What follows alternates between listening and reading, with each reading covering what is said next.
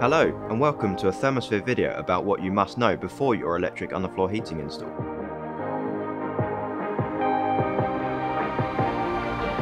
The first question we would ask is, what is your floor substrate? Now your floor substrate could be timber or it could be concrete. We'd use different insulation boards for each.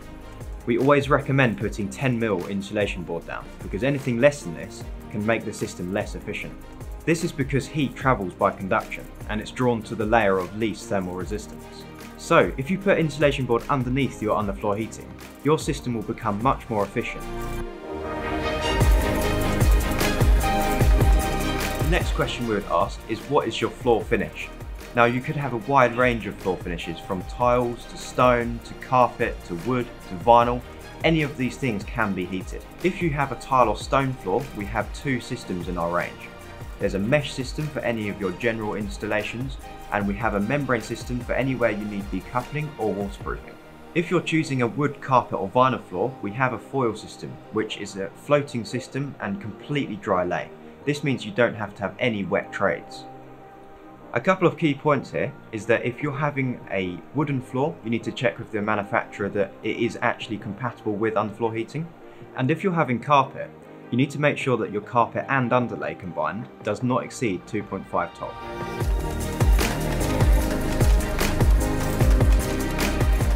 So the next question we would ask is, what is your available heating space? Now what do we mean by available heating space? What we mean is the total floor area minus any fixtures in that room. So fixtures could be anything from kitchen units to floor standing toilets or vanity units or shower trays. Anything that the underfloor heating can't go underneath. Another consideration is that if there is any rugs or flat bottomed furniture in the room, such as sofas, if there's no air movement underneath these items, it could lead to your floor overheating, which could cause degradation, or your floor finish could discolour.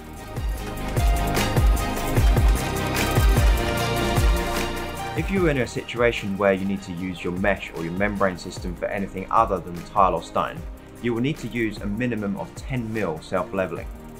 Now, to work this out, we have a formula here that you can use, or you can get in touch with our great customer service team and they will help you out.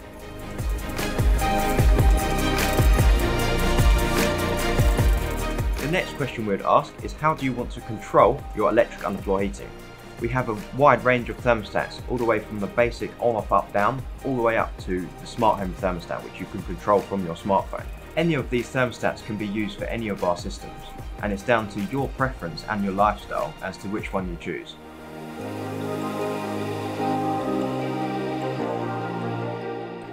Another thing to consider is your electrical load on your electric underfloor heating.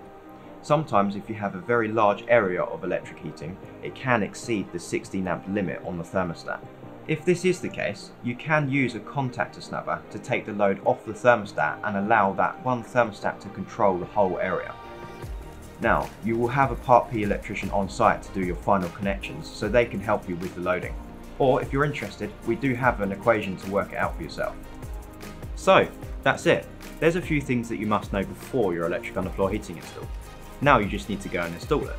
And we have a wide range of content, from blogs to video installation guides, to help you do this. Come and find out more on our website. Find out more information at www.thermosphere.com.